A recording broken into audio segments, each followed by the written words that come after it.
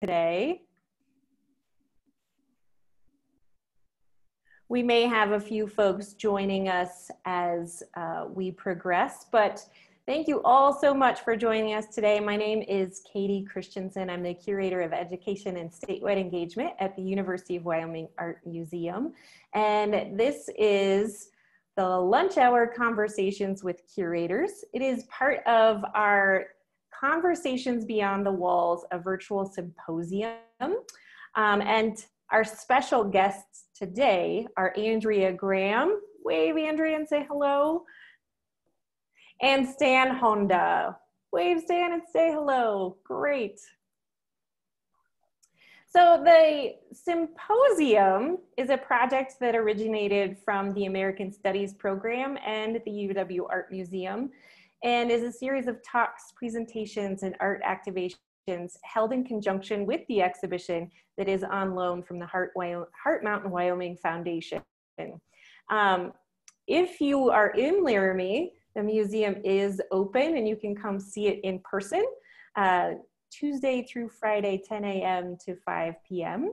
Today we're going to be viewing it virtually, so if you're just joining us, you should be able to see the video on the screen with my colleague Rachel Cook in the gallery.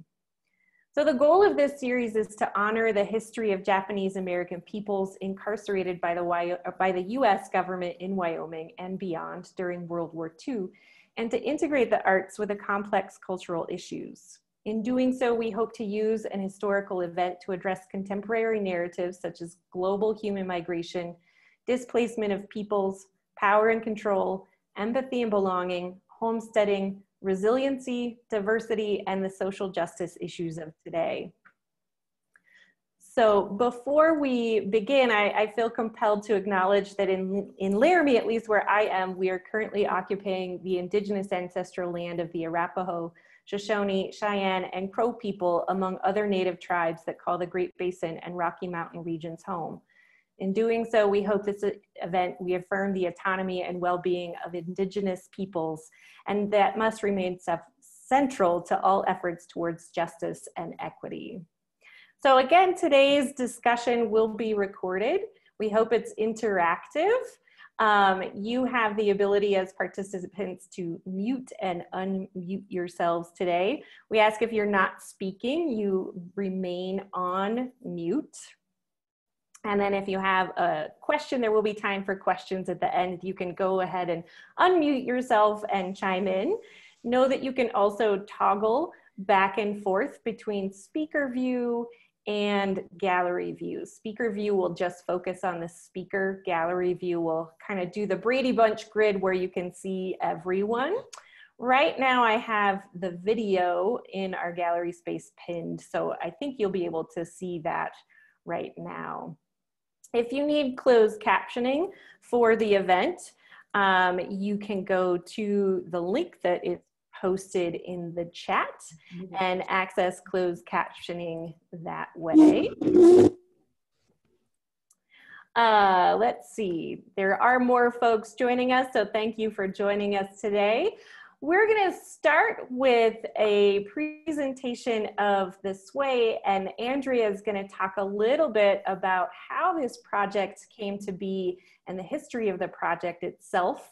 So I'm going to turn it over and let Andrea chime in here. So go ahead, Andrea. I think we'll pause the video in the gallery space and switch over to the Sway exhibition. So take me just a second to do that, but chime in when you're ready. Okay, well, I'm a folklorist and I work in the American Studies program at the university primarily as a researcher and public programmer. And when I first came to Wyoming in 2009, I was doing field work up in the Big Horn Basin, and that's when I first encountered the Heart Mountain site. The Interpreter Center wasn't there yet, but I walked around and looked at the information, and I grew up back east and really never learned anything about the Japanese American concentration camps at all. But when I moved out west, I had done some work in the West Desert of Utah where the Topaz camp is. I also lived in Idaho for a while and did work in the South Central region where the Minidoka was. So I had become familiar with this whole story of the camps. And then shortly after I started, Eric Sandine, who was the director of the American Studies program, had been working with the Heart Mountain, the group trying to get organized and develop a museum. And so he had come up with a project to locate and document the barracks that had been moved and reused by homesteaders up in the Big Horn Basin. So I got involved in that project. And so we did a bunch of field trips over several years. We had students involved. We had field classes, just asking around and locating some of these buildings that had been reused and hearing the stories of the homesteaders. And this was done in partnership with the Homesteader Museum in Powell. And so in 2012, I believe, they produced an exhibit based on our research with some of the historic photos and contemporary photos of these barrack buildings. That exhibit is now on the UW campus in the library. It's on display in the library for the month of October. So anyone who's in town here can go look at that exhibit. And then I was back up in the area 3 years ago. I was just looking at my field notes to get ready for some of these presentations, and I saw in fall of 2017, I was up, visited the Heart Mountain Interpretive Center, and Stan's exhibit was on display there. So that's the first I saw it. And I said, these are just wonderful photos, and it's a different take from our exhibit, which is very historical and documentary. This is an artistic eye looking at this same landscape. And I just thought it was a wonderful exhibit. So I immediately went and talked to Dakota Russell, the director, and said, we would love to get this exhibit down to Laramie, to the university, for people to see it. And he said, we would love to work with you on it. So it took a while. It's obviously taken 3 years. Tried finding spaces on campus. The art museum seemed the logical space, sort of made a proposal. And at the time the calendar and the space didn't work out, and they just said, we're not going to be able to do this. So I'd kind of given up, but then I was talking to Katie and Rachel. We were part of another event, and somehow this subject came up, and I said, there's this exhibit that I would love to have. And Rachel said, well, because I would like my class, I teach a class in public sector work, and she said, maybe we could put it in the teaching gallery. I said, oh, that would be a great idea. And then we got thinking about it and looking at it, and it would only get one wall in the teaching gallery, and that just was not going to be enough. So with some more shuffling and planning at the museum, I'm not sure how it happened, but Katie and Rachel made it happen that we got a gallery for this exhibit, and worked with the Heart Mountain Interpretive Center to bring it down here, and that's how it got here. And then we wanted to plan a symposium to go with it, because we said there's so many issues, both historic and contemporary, that this whole concept of the barracks and the camp bring up, and we want to discuss it. We want to bring in Stan. We want to bring in Sharon Yamato, who made a film about moving walls. So we were all excited and got this all planned. It was supposed to happen this month. And then by late this spring, we realized it was not going to happen in person. So we totally shifted gears and turned it into a virtual month-long symposium with this whole series of events.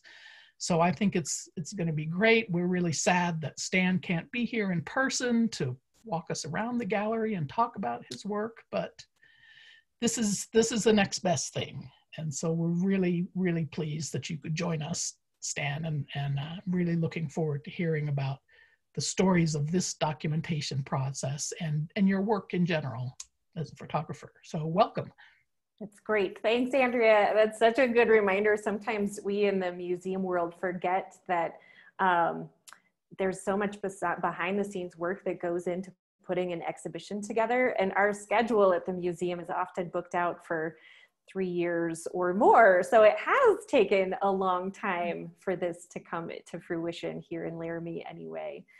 So Stan, please go ahead and take it away. I just wanted to interject quickly in the chat. I've posted a link to the digital exhibition called A Sway. I was sharing it and I had a little technical difficulty, so I'm going to start over with that. But if you want to view it on your own screen, please go ahead and do that. And let's see.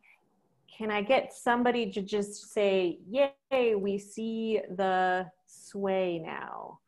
Looks good, Katie. Awesome, great. Well, take it away, Stan. Thank you. Thank you for being here too. Well, thanks. I wish I could be in the gallery in person. I know that was the original plan, so it's too bad that Sharon and I can't come out and visit Laramie. And thanks, Andrea and Katie and Rachel for putting that all together and getting the exhibit in the gallery. It's definitely worth seeing the photos in person if you can make it to Laramie. This sway presentation, though, is pretty remarkable. The reproduction of the images is, I think, very good, very high quality. So it's almost like you're there viewing the exhibit. Our project for this book and the DVD, it actually goes back over 20 years. Originally in 1994, the Japanese American National Museum in Los Angeles created a project to try to restore two of the original barracks. And through the efforts of some volunteers at the museum, they found two barracks in Wyoming that were part of the camp called Heart Mountain. The official name was the Heart Mountain Relocation Center. And essentially it was a concentration camp for Japanese Americans and Japanese during World War II. They were held essentially prisoner in this compound and were not allowed to leave. Could not leave, and it was surrounded by barbed wire and our Army soldiers. And so the museum in Los Angeles, they did this project to try to restore two of the barracks. Their idea was a group of volunteers would go to Wyoming. They would essentially deconstruct each of the barracks, and they would reconstruct one of them back in Los Angeles for a show, an exhibition at the museum. And so I saw a little notice in the newsletter for the Japanese American National Museum, and it said that they were looking for volunteers to work on this project. And to me, it sort of involves, well, both American history, I think as Andrea was talking about, but also personal family history. Both of my parents and their families were rounded up and incarcerated during World War II. And so they would tell us of their experiences during the war in these camps. And so I thought that this was really a project that really needed to be documented. My background is as a photojournalist. I spent most of my career in newspaper and wire service work. And now I'm doing independent projects. And one of the projects I was able to do is the project about the barracks, the Moving Walls book, and the DVD that Sharon worked on. So my wife and I went to Wyoming in, I think it was around in August of 1994, and met up with this group of volunteers they were disassembling one of the two barracks. It was a great project. They had a preservationist who his specialty was disassembling old buildings and then putting them back together. So he was a perfect person for this project. And also working on the project was a writer from Los Angeles named Sharon Yamato. And we were talking about how she was going to be writing articles for some of the newspapers in California, and could she submit my photos along with her stories? And I said, sure. About a month after the Wyoming part of the project, everybody and more volunteers gathered in Los Angeles in the parking lot of the Japanese American National Museum to reconstruct one of the barracks that they were able to preserve from Wyoming. So that was an amazing sight, I think, to see this barrack being put back together in the parking lot of the museum. So I flew to San Diego. I'm based in New York City, and I flew to San Diego to pick up my father, who was really interested in this whole idea of the barracks, and we drove up to Los Angeles to watch this whole process going through. And so to him, it was kind of fascinating, and I'm sure brought back lots of memories of the barrack that he was in the Arizona camp called Poston. So at the time, and in Los Angeles, Sharon said she was thinking about expanding her writings into a book project, and could she use the photos? And I said sure. that would be great. And so we published a book in 1995 called Moving Walls, Preserving the Barracks of America's Concentration Camp. And that was the very first project that we did. And in 2015, Sharon called me. Since then, we had been working on lots of different projects with the museum, specifically on the Japanese American incarceration. And in 2015, she called and said, I'm applying for a grant. There's a grant program called the Japanese American Confinement Sites, and it's run by the National Park Service. And they give out grants to essentially educational projects, museums, galleries, to do work about the Japanese American incarceration. She said she's applying for one of these grants to expand the book and possibly do a video DVD. And would I be interested in working on it? And it didn't take much time for me to say, well, yes, of course, I'd really be interested. So she put together a plan, and then we ended up back in Wyoming, in northern Wyoming, up near between Cody and Powell, looking for these barracks. The idea was to try to find out what happened to the barracks after the war, because Hart Mountain was one of the few camps where barracks actually still exist from the 1940s. And what happened in Hart Mountain was that there was a homesteading project in this general area where the mountain called Hart Mountain is, in that northern part of Wyoming. And so the returning veterans from the war could apply for a lottery, and if their names were drawn, they were given land, I think anywhere between 100 to 200 acres of land, and then the Shoshone River was diverted into an agricultural project, so that the land could be irrigated.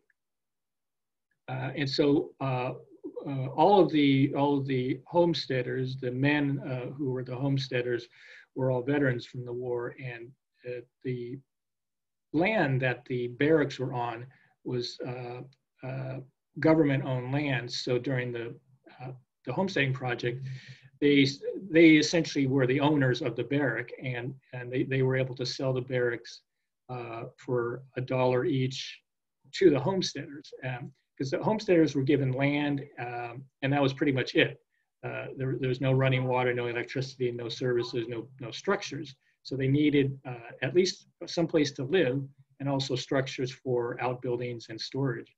So they often would buy two, and then there were trucking services that was able to take the barracks to the land that they were given. And so I think Sharon managed to find several of the homesteaders who were still alive. Of course, like my parents' generation, it's people who were young during the war years, and that generation is dying off now. So we found a fair number of homesteaders. They invited us into their homes, and we interviewed them there. And turns out many of the homesteaders had turned one of the barracks that they got, into their house, and that became the home that we saw in the present day. Obviously there were a huge number of changes that they added on. They essentially made it into what is called a ranch style house. The photo on the screen right now is kind of a typical example. Although the Rauschfusches here, they added on a lot of stone around the base of the walls, but generally you saw a basic ranch style house on either side of the main highway between Cody and Powell. So we were able to interview a lot of the homesteaders, and also did some, on the second trip out, a videographer from the museum came out to do the video portion, interviewing the homesteaders.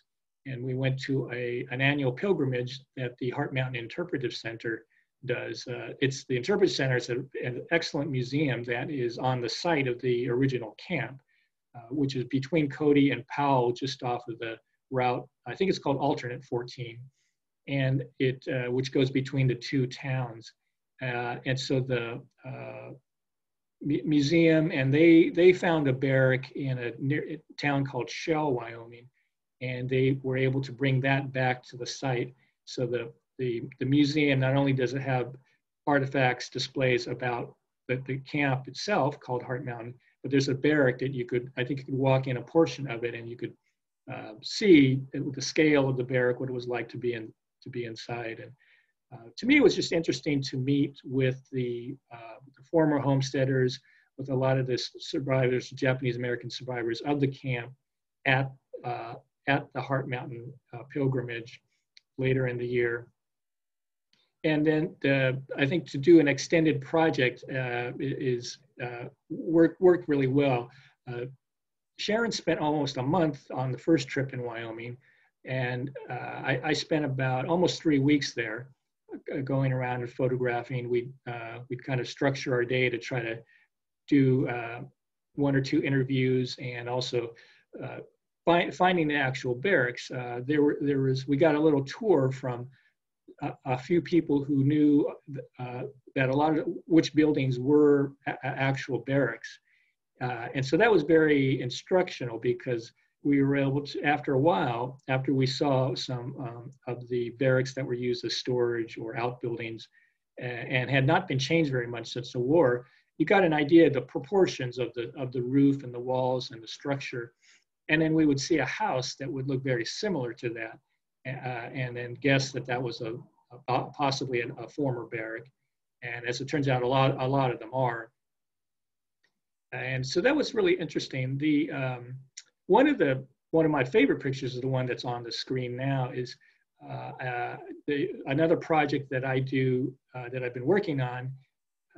It has been night sky photography, night sky landscapes, and the sky in Wyoming, in that part of Wyoming, is very clear, and you could see a ton of stars at night. So I went out at night a few times to try to photograph some of the remnants of the barracks under the stars, and it worked out fairly well. But the weather at that time that we were there wasn't the greatest, but I managed to find a couple of clear nights, and so that worked out fairly good. So it sort of was trying to combine the things that I've learned from one project with this barracks project.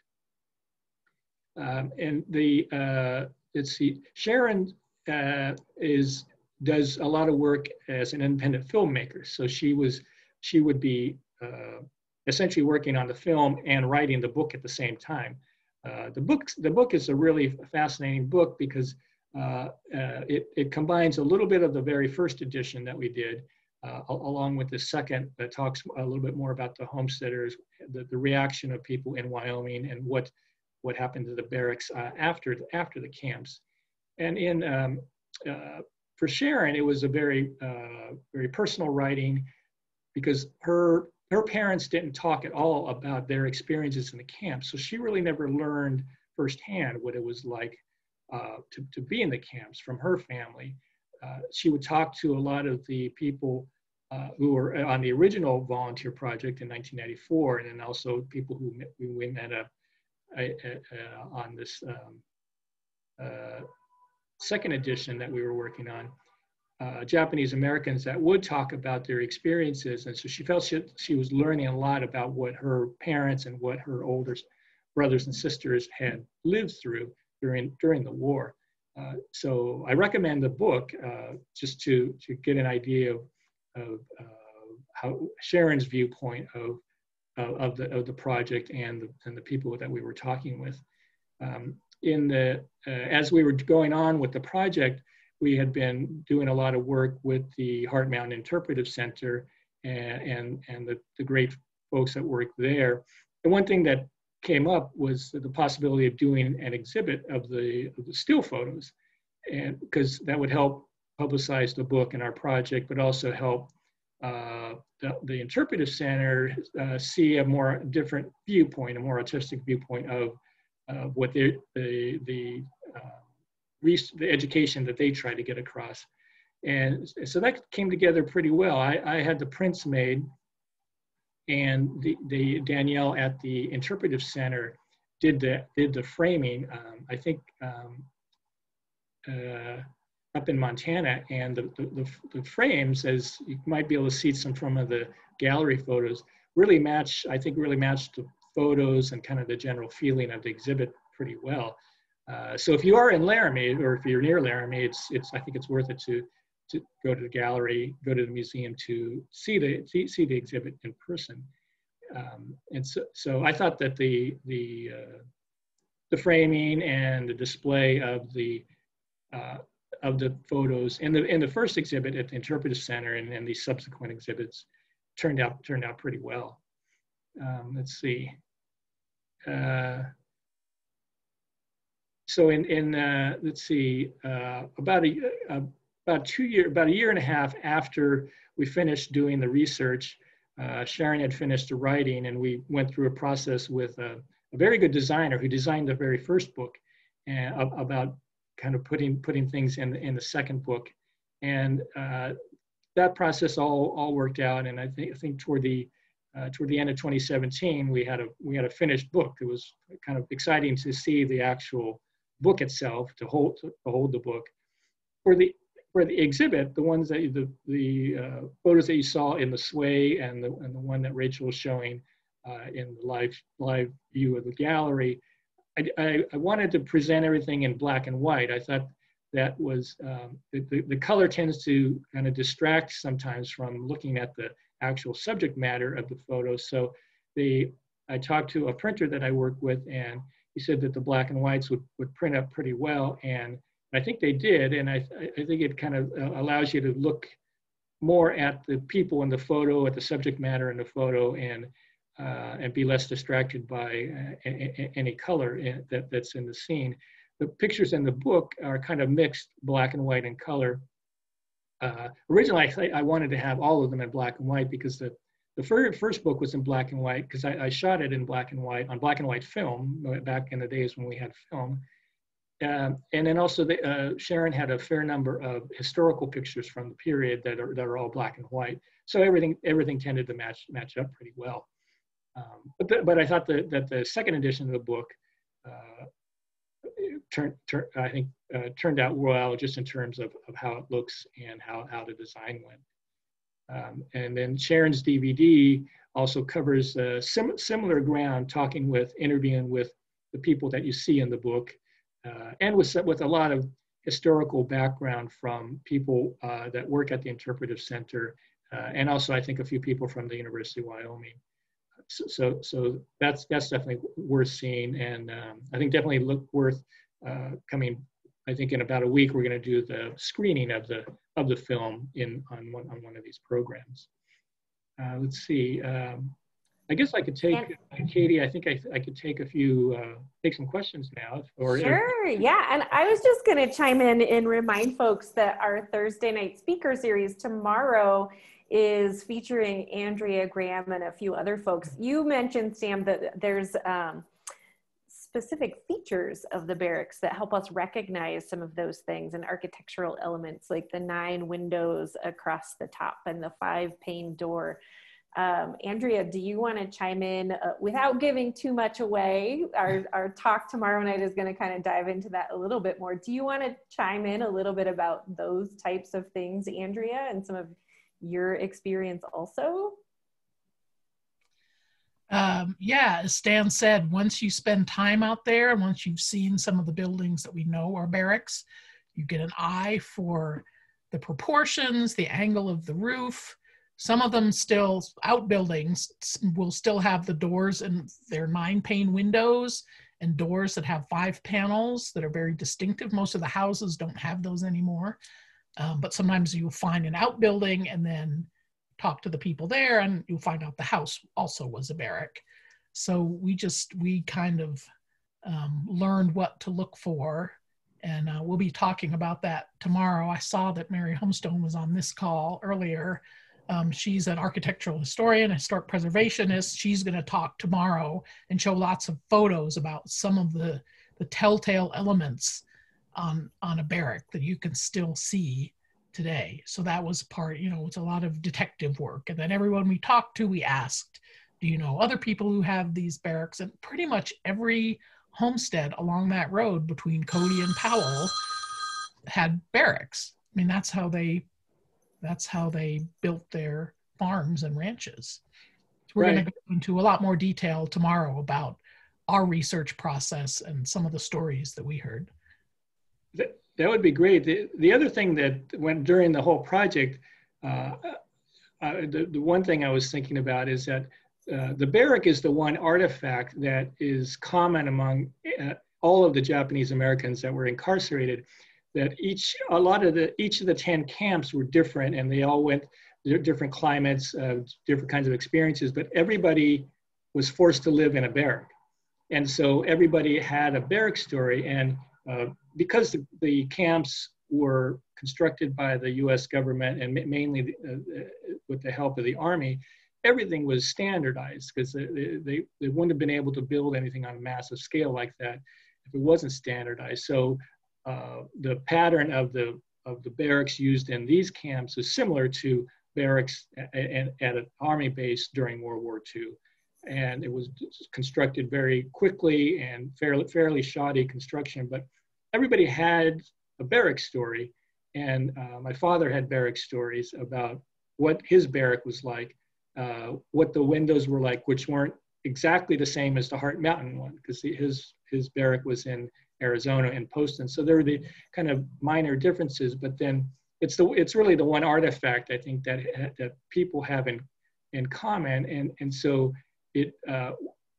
the survivors' experiences when they see a barrack, I think, is to bring back these memories of what it was like to be forced to live in something like that. And so the barrack really becomes a very symbolic item that's part of the whole history of the Japanese American experience. April. And more of all the camps, more barracks were preserved here because of the homesteading. Mm-hmm. The homesteaders needed buildings, and so they were able to buy the barracks. And a lot of other places, they were torn down for lumber or burned, or I don't know, but not as nearly as many were preserved. Some they are. I know in Delta, Utah, which is very close to the Topaz camp, there are some houses that were barracks, and they have their website has a driving tour where you can find them, but it's not nearly as many as were preserved here in the Big Horn Basin. Mm-hmm. I think one of the interesting things for me is Stan's layer of night sky photography on a lot of the images has a hopeful element to it. And I say that because April French just turned her video on. And I think because the barracks in Wyoming have that homesteader element, they have a secondary story to it. April, do you want to chime in a little bit? Were you going to ask a question or give some context? I offer it up to you. Yes, my name is April French, and I'm the granddaughter and great niece of some homesteaders in the Heart Mountain Project. I actually, Stan, I know some of your subjects. As I walked into the exhibit, I was like, oh, it just took my breath away. I know these people. Takogawa was one of the dearest people in my life as a child. So he and his wife, Emmy, were just precious people. And I know the Spearings very well as well. So, but yeah, I actually have a very brief section from my grandfather's memoir that he wrote in 1994 about his life in the barracks early on. And I'd be happy to share it, but I don't want to take up too much time if you all are open to hear it.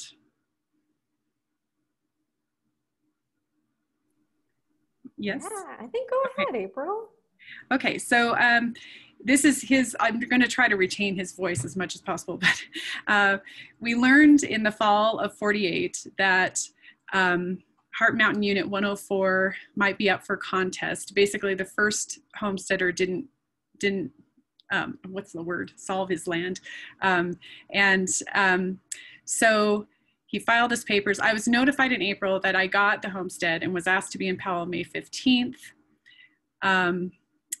He talks about, getting approval, and then it was too late to get a crop in May. So in September, after the beans were out in Colorado, where he was in northern Colorado, I came up and got my barracks moved out from Heart Mountain Camp and established residence. Now, he didn't talk about this, but it was quite the ordeal to move those barracks, as you might imagine.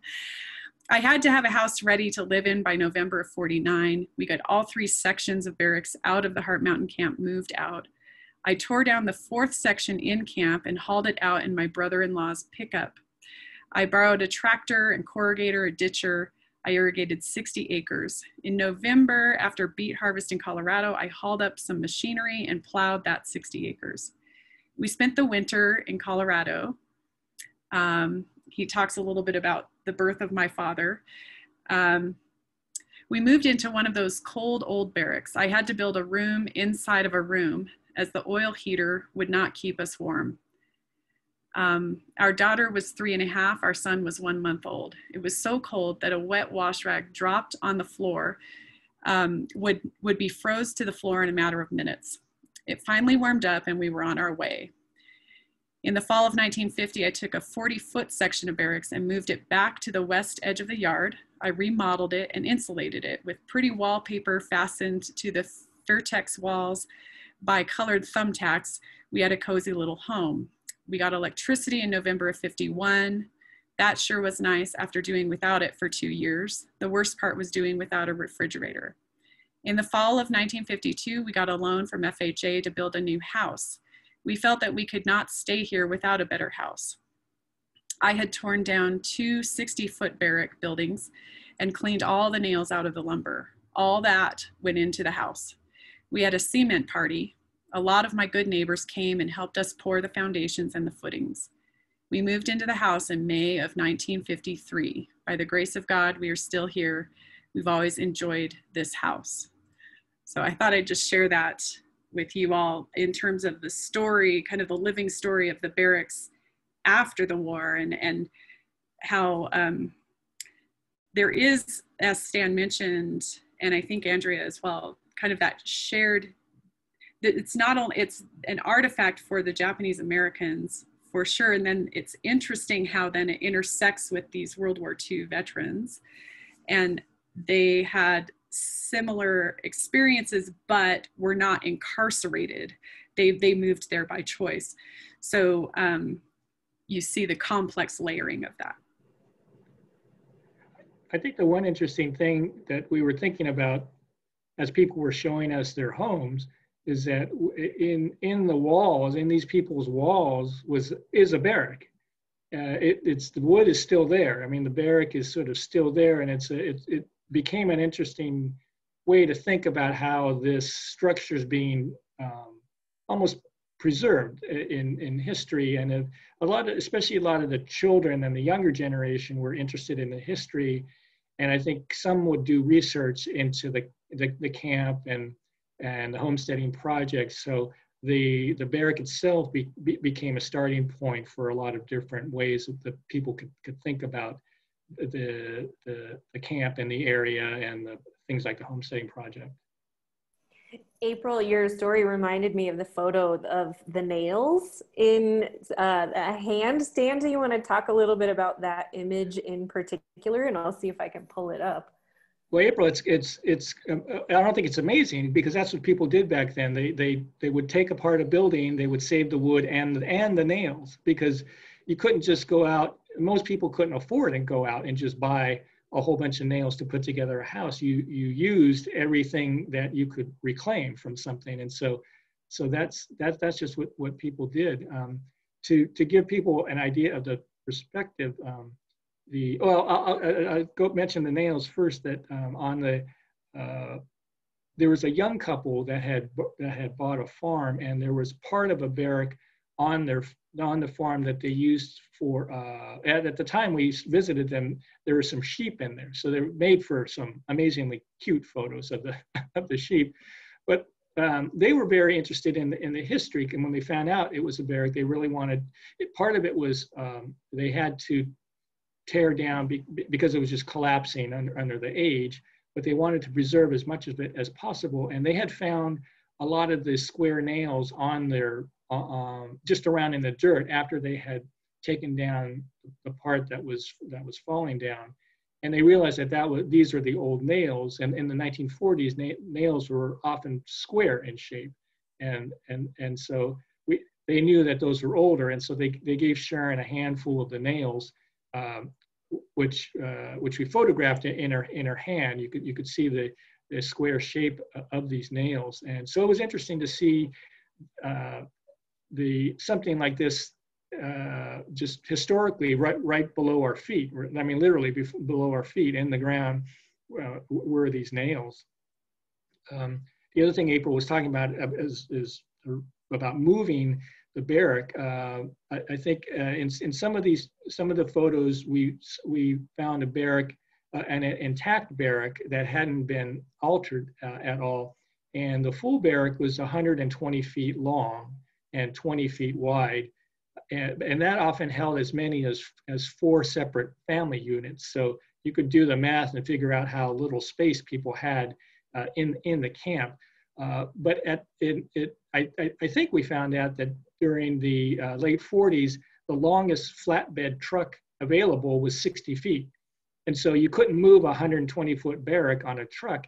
You had to cut it in half, at least in half, and sometimes in thirds. So the lengths that people often talk about, which April just mentioned, was 60 feet or 40 feet. Because if you cut it in thirds, you could have 40-foot lengths. Or if you cut it in half, it's 60-foot lengths. We had talked to one of the homesteaders, and he said, "Oh yeah, we cut the barrack in half, so we had to move it." So we said, "How did you cut it in half?" And he said, "With a saw." And right, yeah, April's doing the saw, and so and we said, "With a saw?" He said, "Yeah, you just start at the top and you go to the bottom, and then you do the other side." And we said, "Well, how long did that take?" And he said, "Oh, it took a couple of days." and Sharon had done a lot of research with the water district archives, because they became the agency that inherited, I think, a lot of the historical archives from the homesteading and reclamation project. And she found some pictures of a guy on a ladder on the roof, sawing through the roof, and on his way down, on his way to the wall, and he was just going to keep on going until he sawed the one half of the barrack. So we had pretty good evidence that people did just get up, started from the roof, and sawed the barrack in half, and then they were able to move each half separately to their land. And we've got in our presentation tomorrow, we've got several of those. We've got lots of historic photos of barracks on trucks being moved and the guy sawing it in half. So if you want to hear more about the details of how that physically happened, join us tomorrow at 7 for our presentation. Andrea, were there any images of barracks being moved by moving logs, like logs under the building? And because my great aunt told stories about having to move their barracks that way. And of course they were up that hill. So they were some of the first homesteaders, and I think they had to move with logs. So they'd have to run, and it was like a multi-person task and multi-day task to move these barracks sometimes. Wow, I haven't seen any photos like that. There are lots of them on being pulled by trucks.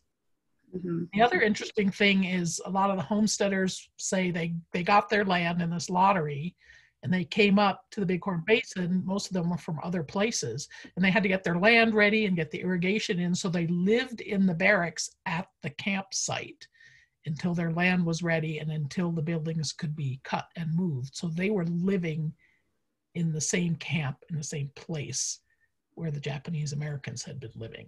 That image is just, I was amazed when shared bathrooms, shared mess halls. All the hardships that the Japanese had gone through. Are there any other folks that have questions for Stan? This is a great opportunity to ask anything. There's nothing off limits at this point. And so it's an opportunity just to get some questions answered since we're here and it's not a webinar. We have direct access. That's kind of the beauty of this format.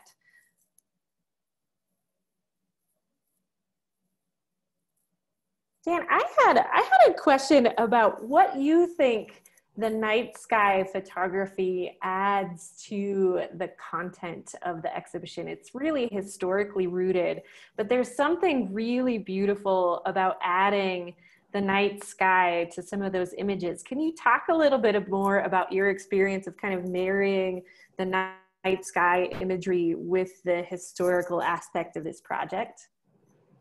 Sure. In the time that we were doing the project in Wyoming, I had been doing the night sky work for at least 3 or 4 years, and I thought it would be a good chance to try this and to see how it works. You see the barracks in different kinds of environments or different kinds of, mainly during the daytime, and I thought this would be a good chance to see what it looks like at night. Because at night in one of these camps, it must have just been a very strange place. People uprooted from mostly the west coast of the country, and now they're inland in a very strange environment, strange sounds, very harsh weather, especially during the winter in Wyoming. And so I think to be able to show the barrack under the sky, under this really great sky that you could see in Wyoming. I can't see that sky like that from where I live in New York City because of all the light pollution. So I think it was kind of nice to show the buildings in context with at least a different time of environment, when the Earth is in shadow, when the stars are visible, the rest of our solar system and the rest of our universe is visible out from away from the glare of the sunlight.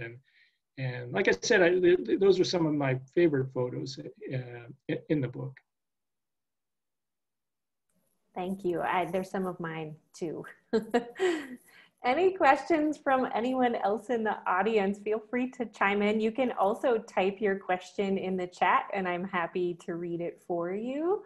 And while people are doing that, oh, here we go. Kat had a question. Yeah. What was the farthest one of these photographed buildings traveled from Heart Mountain? And I'll let Andrea or Stan answer that one. I think most of the ones Stan photographed were in the area, although that one that was moved back to the interpretive center was in Shell, which is, I don't know how far, but it's the other side of the Big Horn Basin. We documented one in Thermopolis, which is 100 miles away. I know that there were some that went as far as Riverton and Pavilion. So that's, through the canyon. They must have taken it apart because the building would not fit through the tunnels in the Wind River Canyon. I think there's supposed to be some on the Wind River Reservation. So several hundred miles. Some of them went a long, long way. Yeah, we did hear that there are a few spread out in different, especially toward the south, central and southern part of Wyoming, which you're right, that's a long ways to go with even part of a barrack, I would think. And the barrack that was the original project is now in the Japanese American National Museum in LA, right, Stan? Yes, what they did was they initially had constructed the barrack, which was a half of one, a 60-foot portion. And then with new material, they created the remaining 60 feet. So to give you an idea how big an original barrack was. And for the permanent exhibit, which is inside the museum now, they took, I think, 2 walls from that barrack and reconstructed it inside the museum, so that as you go into the small gallery, there's I think two or three walls that you could walk into, and so you can walk into the corner of a barrack and maybe get an idea of how, at least how wide it was, how tall it was, a little bit of the unfinished ceiling that would exist in a barrack. And then they had exhibits and photographs in the display talking about the barrack and the barracks project. So if anyone is in the LA area, take a minute to go to the Japanese American National Museum. It's a great museum, and you can see one of the Heart Mountain, or a portion of the Heart Mountain barrack there. Another question, what was the response of former Japanese concentrated in Wyoming regarding the beautiful skies in the photographs? Oh, let's see. You mean, I guess a response to the night sky photos. I think people generally responded pretty well because it's a kind of a picture that you don't really see too often. And I think especially in the context of a project like this, dealing with historical objects, historical artifacts, or with a topic like this, with the incarceration of a group of people. And so I think people were kind of surprised, and I think they were interested in I guess how I did that, how I photographed the barracks at night. But because I had done a few other pictures around the interpretive center, because there's a few other portions of the camp that still exist up on the ridge from the interpretive center. So I photographed around there at night, and there's a chimney and part of a brick structure that still exists. So I did some pictures of that, and I think people were just really interested in the fact that you could photograph it at night there, and then just the blending of the sky and the things like the barrack and the portions of the camp in Wyoming. Yeah, and for me, I think the sky gives us the opportunity and almost the space for these two stories to almost come together and all be heard almost, because I think one group's experience was that of struggle and oppression, and the other group, I think we hear about like tenacity. And so the sky is almost this space for both of those stories to be heard, and the building allows for both of those stories to be heard in many ways, for me anyway. Yes. We had one last question, and it's, what are the technical aspects of night sky photography? Oh, well, the technical parts of it are, for at least as a photographer, as a former photojournalist, I was used to working extremely fast because things like news stories and sports, the subjects are moving fast. At night, the exposures are very long, sometimes 10 to 20 to 30 seconds. And I need a tripod, so it's a very, very slow process, even slower than a lot of landscape photography, because of the longer exposures. And so it was an interesting transition to go from working very fast to working extremely slow. And then so each of the pictures often takes several minutes to even a half hour or an hour just to complete, just to get the right composition, the right exposure. And there are lots of things like airplanes in the sky that oftentimes I don't want in the photos. So it's kind of a slow and meditative process that kind of adds to the interest in the photo itself. That's awesome, and sort of a beautiful metaphor in the process itself as well. I just want to read a comment from Kat, that she says, the Wyoming sky always makes me feel free and hopeful. It is so powerful in the juxtaposition. Thank you. Awesome. Thank you. Yeah, Elizabeth, did you have one last question? You're our winner for the last question of the day. This just brought to mind a photograph. Can you see? No, it's not showing. There it is. Okay. I got just a while ago, and it's taken in the Olympic National Park I live in Oregon, up in Washington, but it's the Milky Way. And then the quote at the bottom is by John Muir, and it says, "We all travel the Milky Way together." And so that we talked about the combinations of the two different stories here. And so I just really like that photo. I didn't expect to see other night photos, so this has been very good. Well, thanks for sharing that.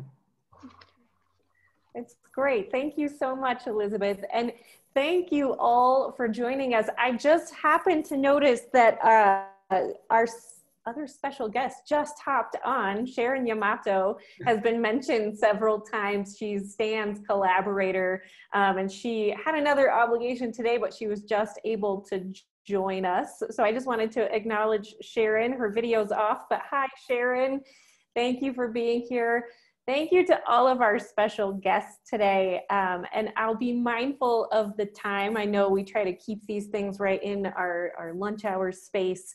If people want to hang out just a few minutes after and chat, that's great. But I'll just end by saying thank you so much to Stan and Andrea for sharing your wisdom today. Thank you for our special guests.